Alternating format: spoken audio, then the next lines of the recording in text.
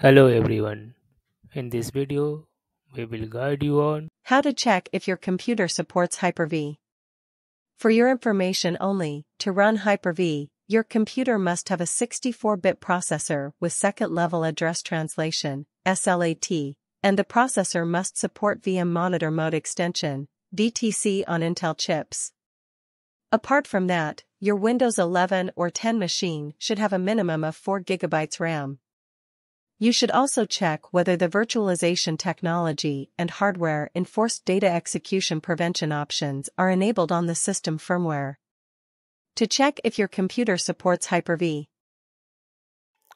first press Windows and then R key on the keyboard to open the Run dialog box.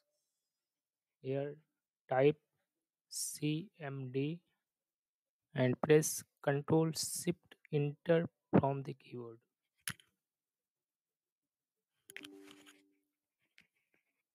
Now your PC will prompt for user account control. Click on the Yes button. Then elevated command prompt window will open. Here type systeminfo and press enter on the keyboard.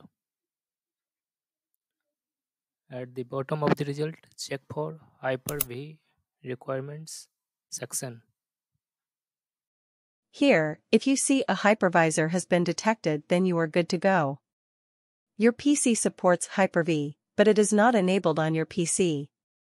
But, if you read VM monitor mode extensions, virtualization enabled in firmware, second-level address translation, and data execution prevention available to yes, then your computer supports Hyper-V as well enabled. However, for any option, if you read no, then your PC does not support Hyper-V. Let me know via comment how this video is. Do you like more videos like this? Subscribe to our channel GearUpWindows. Goodbye. See you in the next video.